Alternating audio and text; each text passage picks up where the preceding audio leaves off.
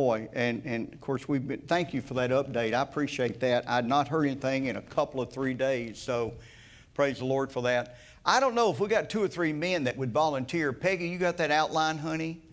And if a couple of guys would just go back there and volunteer to pass them out. Everybody take a section, just maybe 3 of you, and that'll do it. So we'll get that out. So do be praying for Brother Greg. Surgery could be as early as Wednesday, maybe sooner, okay? Any other prayer requests? Anyone? Okay. Yes, sir. Yes, sir. I got some family members back home in Buffalo that lost everything in an apartment fire. Oh, my. It also damaged families, after my cousin's restaurant. So it's been rough. All right, Bob. Thank you so much for that. And I appreciate Bob, by the way, being here for security and chat with him earlier. But pray for his family. Is this your brother? No, my cousin. Your cousin. Okay, cousin. I missed that part. And they live up near Buffalo. Are you from Buffalo originally? Yes, sir. How about that? We hope to go up there next summer. We want to see Niagara Falls. Never made that trip. We're about 10 minutes. 10 minutes from Niagara Falls. How about that? That's pretty incredible.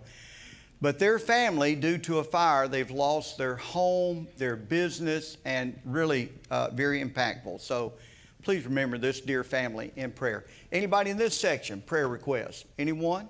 Okay, over here. All right, good. All right. Well, let's go to the Lord in prayer. Percy Wallace, good to see you this morning. And have you got a surgery, anything coming up very soon? Okay, all right, it's kind of the waiting game and through the VA and so forth. And please be praying, okay? My mind's blank now. Who's at the VA? Doug Lilly. Remember Doug Lilly in prayer? I got 1 or 2. Thank you. Doug Lilly had a procedure this week, repaired a heart valve and received a stent. So remember him in prayer as well, okay? All right. Hey, let's go to Lord in prayer and try and remember these requests together, okay? Mike Marshall, dear brother, would you open us in prayer this morning, please? Dear Lord, Heavenly Father, we thank you for another day of life that you've given to us. Thank you for able to be here in your house, Lord, to listen to your word once again. Not only to be hearers, Lord, but please help us to be doers of your word also. Give Brother Sloan, Lord, and bless him as he studied this week. Speak through him, Lord. Help us to draw strength from your word, Lord. Help us to always be encouraged, but yet convicted when we open your word. And then be with our preaching hour, be with our music today, Lord. Help us be uplifting to your name. Mm-hmm. And we pray for these this morning, Lord, for Doug, as he recovers from his surgery this week at VA, and then also having a procedure at Duke in the next couple of days. Please just give him a special touch, Lord. We know that you are the great physician, but we know that you work through different means, and many times you work through doctors and nurses. So please help them as they try to help him get back to good health. And then be with Percy as he's awaiting to hear from the doctor about his surgery, Lord. We know that that's can be frustrating, can be bring some anxiety, Lord. So just give him a calmness and peace, patience, that he will hear the word he needs to get. And then we're thankful that Miss Cordell's here this morning, Lord. Thank you for Yes, Lord. helping her this week, giving her a special dose that she needs. We pray that you do with Ginger as she travels. Help her to be a big blessing to her mom, Peggy, and Brother Walter. We just ask you to be with these others, Lord, that we've listed, especially Ruth, Lord. Just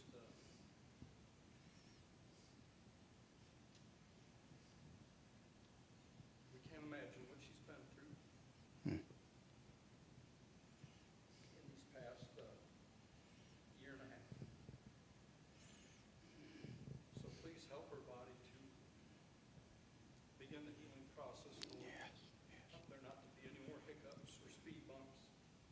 And then be with Eddie as Brother Sloan said, getting ready to start school, Lord. We know he's got a lot on his mind, a lot on his plate.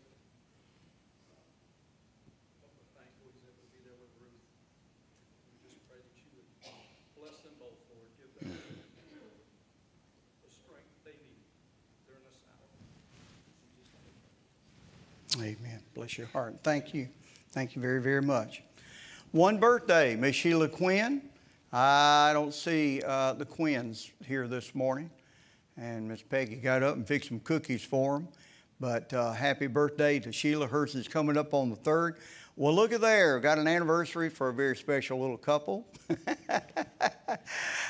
Peggy and I will be celebrating tomorrow our 47th anniversary. Gary, I didn't think she'd stay with me this long. Amen. Thank you. Thank you. I just, yeah. Well, you know, we got her a really, really good pair of earplugs. And so it helps a lot. So she, if she's heard enough, she just sticks them in, you know. Then headphones. And it helps a lot that I've moved out to the utility building. That's been a real blessing to her. But no, I tell you what, I love her more today than I did the day that we said I do to one another. And I praise the Lord for a Christian wife, Christian companion, the fun, the memories, and the great times. And what a joy, what a privilege to have worked together in the same place for 45 years. And obviously, Brother Dan enlightened me how to have a successful marriage. And he said, you both need to own your own vehicle. And so she's got her little car and I got my little truck. And I'm on time sometimes and she's on time other times. But anyway, I love you, honey. And we're thankful for the good years. We're going to leave after church today. And we're going to take just a 2-day, 2-night little trip, just not very far away. And is it Motel 6, Peggy, in Mount Olive? But I try to get her to go camping all the time. She doesn't want to camp.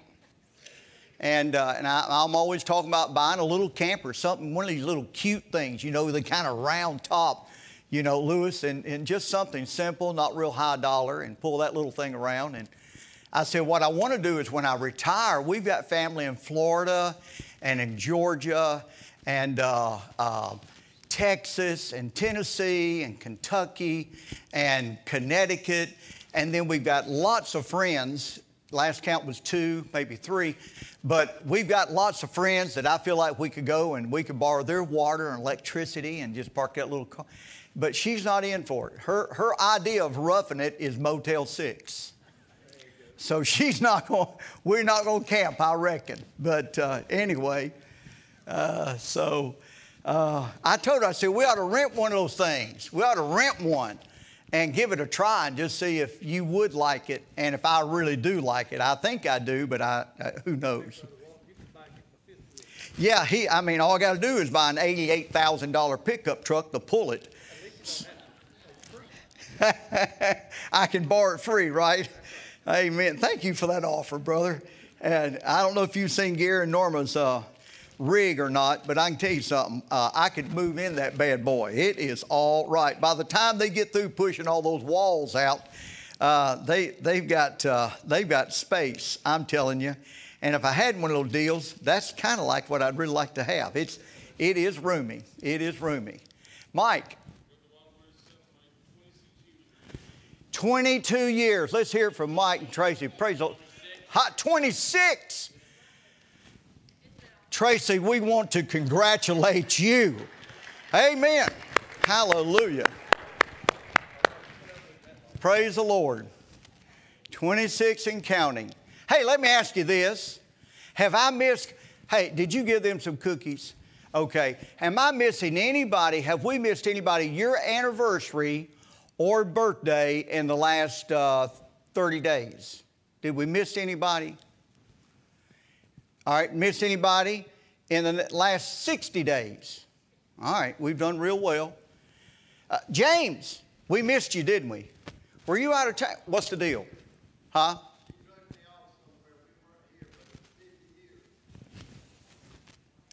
James and Hope, 50 years of marriage. Congratulations, couple. And amen. I told Peggy, I said, honey, just in case we missed anybody, fix some cookies, and we don't need them. I'm diabetic, and She's not diabetic, but she doesn't need them either. So anyway, there we are. We had a couple of extra today. Amen. Yeah, I got another taker here, Peggy.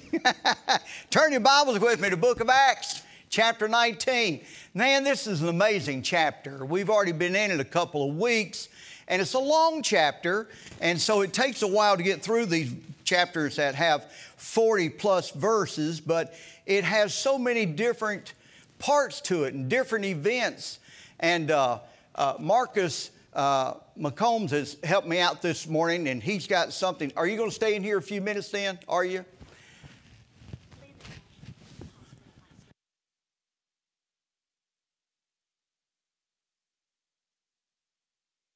Linda Cash, they took her to the hospital last night. I forgot to mention that, and I heard it last night, but remember Linda and put her on your prayer sheet, if you will, please. Linda Cash. Very good. So, again, an outstanding, amazing chapter, and I'm backtracking just a little bit, but I won't stay there long. And so look in verse 8, if you will, please, in chapter 19, the book of Acts, the history book of the church and how it's established. The Bible says, and he went into the synagogue, and he spake boldly for the space of 3 months, disputing and persuading. I'm telling you something, it doesn't say this, and the Word of God would not say this, I guess, but I believe he begged the people. He begged the people to accept the truth. Paul had such a burden for his people. He was a Jew, but he didn't stop with the Jews. As we well know, he went to the Gentiles. He was a soul winner. He loved people. And when he entered there, let me tell you something, I don't believe he went in there arrogantly. I don't ever believe that. Now, I may get to heaven, and I may find out differently. I don't think he was arrogant. I think he went in with a burden. He went in with a passion. And he was, and the Bible says it, no less than 4 times about Paul that he went in and he spoke how? Boldly. Boldly.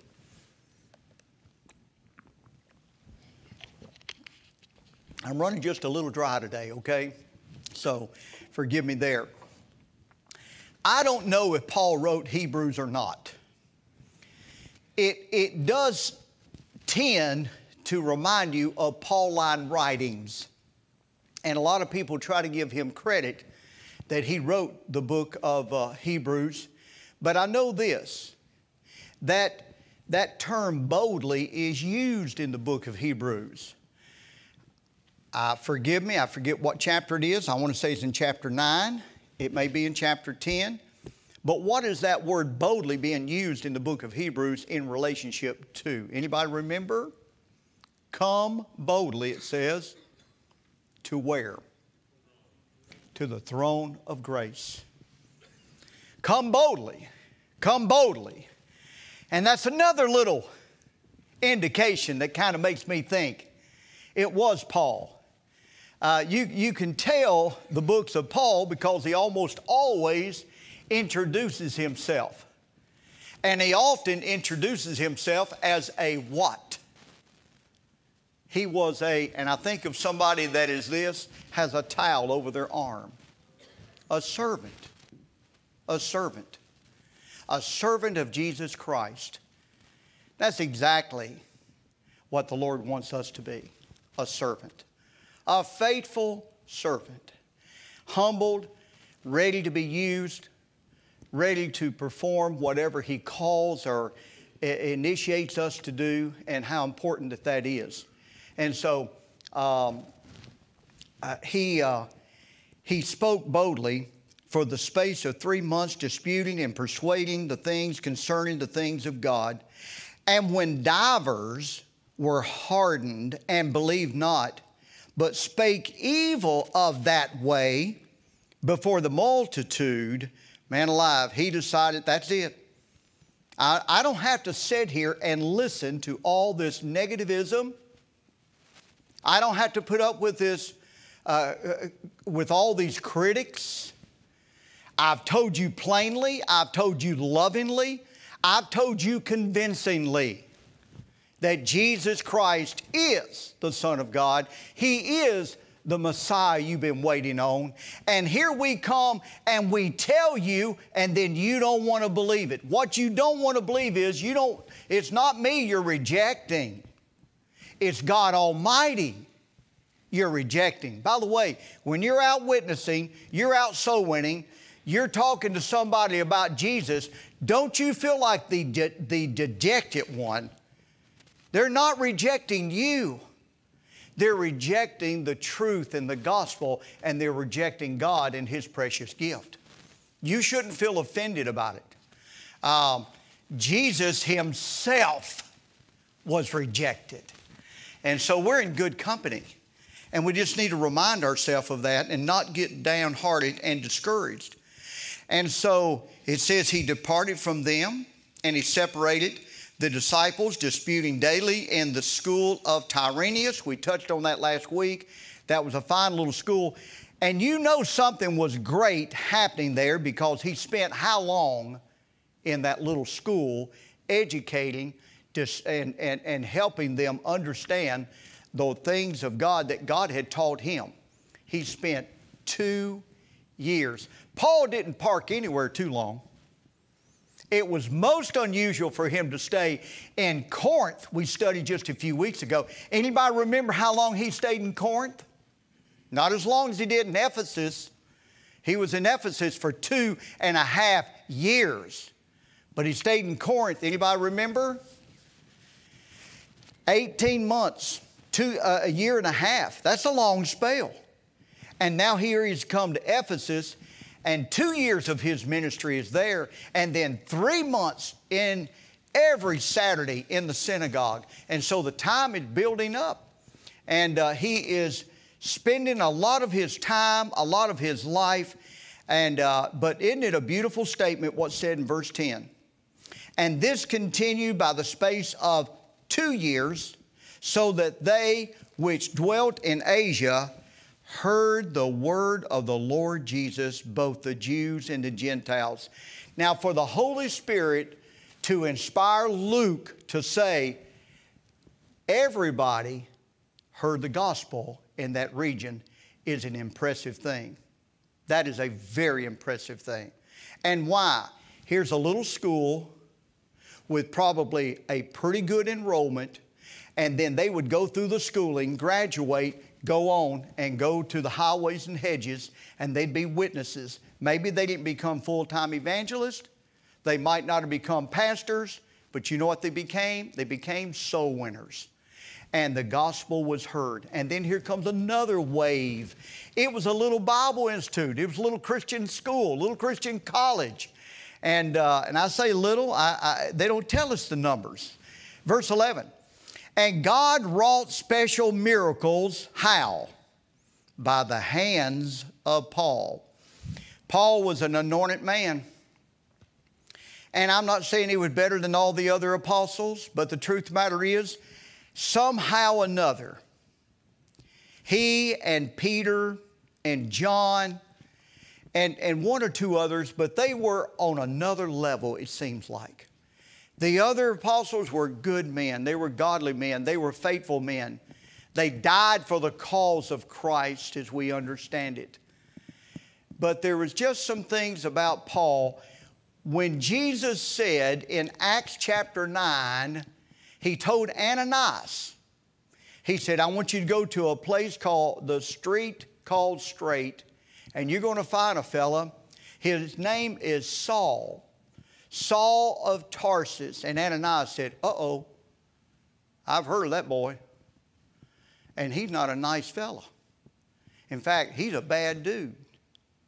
In fact, among the Jews and everything I read among the Jewish literature, he is public enemy number one. And Lord, I don't even want that address. But Ananias went. I get tickled. God's got a sense of humor. You know that. I laugh about God's sense of humor all the time. We'll learn something in just a few minutes about it when we hear about these 7 sons of scurvy and the demon the evil spirit inside this man says, Jesus I know, Paul I know, but who are you? And then we'll find out what happened to that crowd that tried to cast that demon out. But Jesus got a sense of humor. I can tell you an illustration of a sense of humor that God has got. Look at the animal kingdom. Just look at the animal kingdom. Now, I'm a fan of zoos, okay? I like going to zoos. I've been to Overton Park Zoo. I've been to the zoo in Atlanta. I've been in the zoo in Birmingham area. No, not Birmingham, Memphis, Tennessee, Overton Park. I'm trying to think. I've been to the National Zoo in Washington, D.C. I've been to about 5 zoos and then some little places that they have a lot of animals. And I just always am amazed of the shape and form and the ugliness and the humorous look. How about an orangutan? Have you ever seen an orangutan in person? Now I'm telling you what, I mean, he looks like Buddha sitting there. I mean, he really does. Just a big old belly and kind of reddish brown. And he always had this look like, just like it. But hey, I'm just a funny character. And then the gorilla himself. We'd go to that Overton Park. Peggy and I used to take a crowd over to Overton Park, Memphis, Tennessee, and we would go to the amusement park over there called Liberty Land. And it was just a small scale thing, but it had roller coasters. We had fun. Then we'd go to the zoo. And they had those gorillas in behind this thick, I assumed it was thick glass. And I'm telling you, those gorillas were a lot smarter than what you think, and they got a kick out of this. But people would want to walk up there close to that glass and look at those things as if you couldn't see them 10 feet back. But you'd walk up close to it, and that gorilla would kind of come over there, and then he'd turn his back to them. And everybody's pecking on the window, wanting the gorilla to turn around, and he'd go, boom! He'd slap that glass wall, and we were not inches from it then, we were miles from it. And it'd just scare you to death. It was funny. But you think about different creatures. I think about a toucan. That poor bird looks like he's got 4 pounds of beak in front of him. Now, God, what were you thinking? I mean, you know, it's just something. An anteater. Have you ever seen an anteater? They got this long snout, and they'll run it up the top of those anthills in Africa and in South America. And you ought to see some of the anthills in South America. Hey, I'm telling you something, they get as tall as going up to the 2nd level here. They'd build those things, and then they'd abandon them and go build another. And just amazing. But there are anteaters in that region, and there's plenty of food, I can assure you. But God's got a sense of humor. And so it's just interesting. But here in verse 11, God wrought special miracles by the hands of Paul. And he blessed the Apostle Paul to be able to touch and heal. We've already learned of several people. Paul himself was bitten by a viper, and it was just really as if it didn't faze him at all. He was left for dead. He was stoned on an occasion, and he survived that wonderfully. God touched him. God healed him. And then it goes on to say in verse 12, look there with me, so that these miracles that he was able to wrought, so that his body were brought unto the sick with handkerchiefs and aprons, and they would let Paul touch this. Someone said this apron was an apron that he wore when he built tents. And the whole idea of the apron is that it was to hold his garments back. They wouldn't get in the way when he's stitching and sewing and making and cutting material to make these tents. And there were lots of scraps. And Paul would touch these napkins and these cloths and perhaps formerly garments of his own, and then the apron, and people would take that and take it to a friend, a parent, or someone that was sick. And the very touching of that garment would bring healing to those people. Now, you've heard of it. I have. How many of you have ever heard of an evangelist offering to send a piece of cloth, a handkerchief that has been anointed and prayed over, and we're praying that God will take? That's where they get this. That's where they get that. Now, I'm not into that. Look, I may be a preacher of the gospel. I may try to expound upon the absolute truth and the inerrancy and the faithfulness of the Word of God, but I would never try to impose upon people to believe for one moment that that handkerchief, that napkin, is going to bring healing to them. Notice verse 10 again. Who wrought and initiated these miracles? God did. God did. Not a man. Not Paul. God did it. And if God is in it, then it could happen. In one passage we've already studied, the very passing of Peter and the shadow cast upon sick were healed. When there was a lady who had an issue of blood, what did she do? And she reached out and touched who and what? The garment of Jesus. And what happened? She was instantly healed. Now that's the similarity that we're looking at right here in this passage. They're parallel. And when Jesus resurrected from the dead, what happened all over that graveyard? People rose from the dead. Can you imagine sitting in the house? You got a big glass of tea in front of you, and you look up, and here comes Cuz. We buried him 6 weeks ago. That would just kind of interrupt the day there just a little bit. Brother, what are you doing here? Where did you come from? Man, I don't know. I mean, I didn't know nothing going on. And all of a sudden the ground shook, I guess. And my grave threw open, or that little stone rolled away on my covering, and I'm out of here. And I came to the first place that I could recall that I had family, and here I am. That happened again and again and again and again at the resurrection of our Savior. Let me tell you something. We serve the one, the only, almighty, great, and powerful God. There's not but one. And there was a lot of people in this region. I'm going to jump on down here to it because I'm running out of time. And you can read the rest of these things yourself if you like a little later on. Look in verse 23. And the same time there arose no small stir about that way. Now let me tell you, when Paul showed up in the town, there was always a stir. And he had a strong and bold message. Now look at verse 24. For a certain man named Demetrius, a silversmith, which made silver shrines for Diana, brought no small gain unto the craftsmen. Now I'm telling you what, this old boy had a lucrative business. And there was this goddess named Diana. Brother Marcus, if you'd like to throw it up there, you can do this. Here is a description, a picture of the temple of Diana. It was also a temple of yet another god.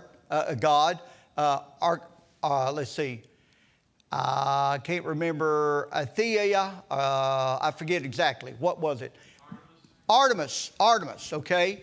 And so it served a dual purpose. Funds must have been tight, and they said, we'll do one temple, two gods. What do you say about that? They come cheap, you know. But this was the temple of Diana. And I'm going to tell you something. I read a story this week about this, and she rode a meteorite to Earth. Can you imagine that? Only a God could do that. She rode a meteorite and landed on Earth. And it wasn't too far from Ephesus. And so they erected this temple and they began to worship her. And she was a vile, wicked, dirty little girl, is who she was. And it was all about lust. It was all about depravity. And it was just vile and wicked. And by the way, the city of Ephesus was a vile, wicked city. Paul comes to town. Paul goes to the synagogue. Paul teaches at this school in Tyrannus that had started it. And souls were being saved, lives were being changed. And some of the lives being changed are the people who had formerly worshiped Diana. And so the sales were down. And Demetrius got real upset, and he went to the rest of the guys that were the silversmith, and he said, "Now look here, fellas, this guy Paul is ruining our business. If we're not careful, we're going to go bankrupt. We need to railroad this boy out of town." And I know I skipped a lot of good stories there, but I just felt like let's get to that. I wanted to show this, and I appreciate you doing that, Marcus. You're a blessing. And did you come up with the Parthenon? That is the original Parthenon in Athens, Greece. And I forget how many columns it was. It seems like it's 36, 37 columns. And I have been to the Parthenon. Not the one in Athens, Greece. I've been to the one in Nashville, Tennessee. How many of you have been there?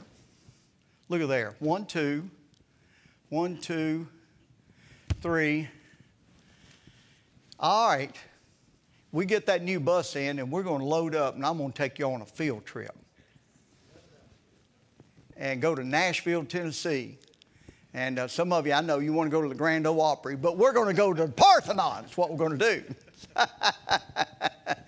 And we might go eat some good catfish on 2nd Avenue South, Nashville, Tennessee, the Catfish House. And it's all right. That's a remarkable building. That building is built to scale. It's just phenomenal how huge, how big. 40-something feet are the columns alone. Can you imagine them doing that? Can you imagine them doing that 800 years before the Lord Jesus Christ came to earth? By the way, that temple, Diana, was destroyed on 3 different occasions. Intentionally. You know, it could have been the people who felt like it was wrong, sinful, wicked, represented a lie, whatever, but it was destroyed on 3 different occasions. They kept building it back and building it back. And then the final one that they finally built, there it stands in its ruins today. But I thought you might be interested in that little archaeological history right there. And look at all the rubble and everything around about it. It was a magnificent thing to behold. And Paul spent about 3 years in the vicinity of that temple and all those wicked temples around about. All right, let's have prayer. That's all we have time for today. Father, I thank you for the Word of God. I thank you for the power of it, the changing power of it. I thank you for the great truth that it represents. And dear Lord, thank you for the privilege of owning a copy and for us to be able to gather for a time together every week and fill our hearts and minds with the absolute truth. Thank you for the amazing life of Paul and Luke and Silas and John Mark and Barnabas and those others who traveled with him, and for the impact and the difference that they made. Dear Lord, it's almost impossible to calculate how many people were saved, but you know every last one, and you know every last one by name, just like you know every one of us today that are living and breathing and serving, and you know us each by name. And what a peace, what a joy that is. Thank you for the opportunity to have the study of this great history book. We love you and we praise you. And we ask that you'd meet with us in a very special way this morning during the Sunday school or church hour. May you be honored and glorified. And we do pray for anyone who comes today, Lord, and for whatever the reason, they do not know you as their own personal Savior, and that today could be their day of salvation. Amen.